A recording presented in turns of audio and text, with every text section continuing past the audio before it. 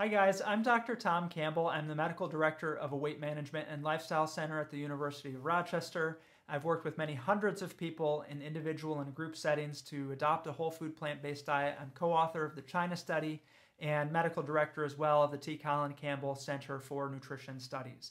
I'm going to talk about two of the most common mistakes I see people make who are actually and genuinely following a whole food plant-based diet but not quite getting the results that they want. Before I do, forgive me for just a second. I want to plug an event the first weekend of 2019.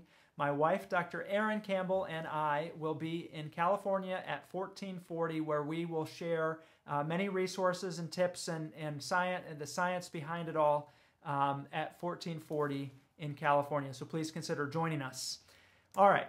So when I want people to adopt a whole food plant-based diet, I want them to think about this framework. The volume of food that you eat from meal to meal, I want you to think about it in terms of half the volume should come from a healthy, starchy food, basically potatoes, whole grains, or legumes.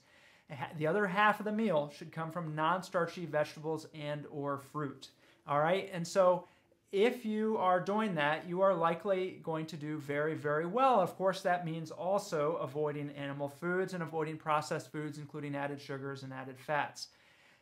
Number one, most common problem when people are first adopting this is they do not eat enough starch. They have had decades of experience with dieting, and they listen to me in the food guide, and I know somewhere inside they have to get over this idea that potatoes and corn and rice are going to make them fat.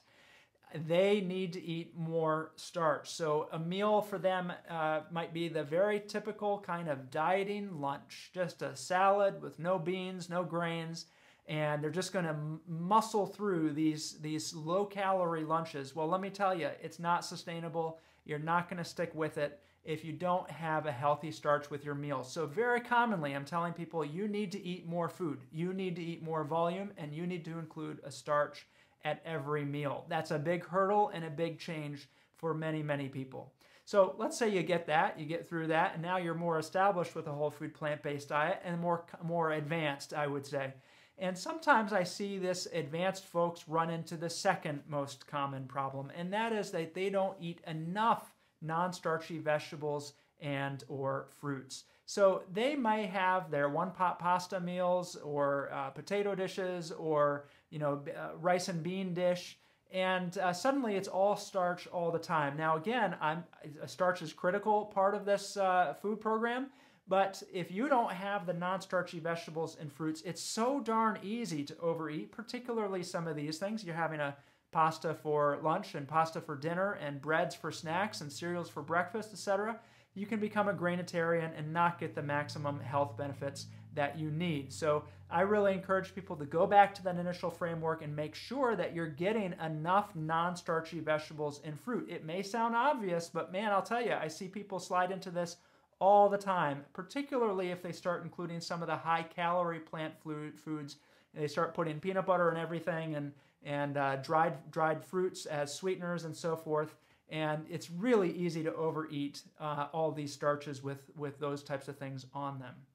All right, so let me wrap up here and just mention again, we're going to be out in California at 1440 for an amazing weekend. We're even going to get into their teaching kitchen. We talked them into letting us into their teaching kitchen to talk about some basic food, talk about why you're going to do this diet, how you're going to do this diet, have plenty of time for questions and answers, and we're just going to have a great time. So I hope to see you there and hope this was useful. Have a great day. Bye.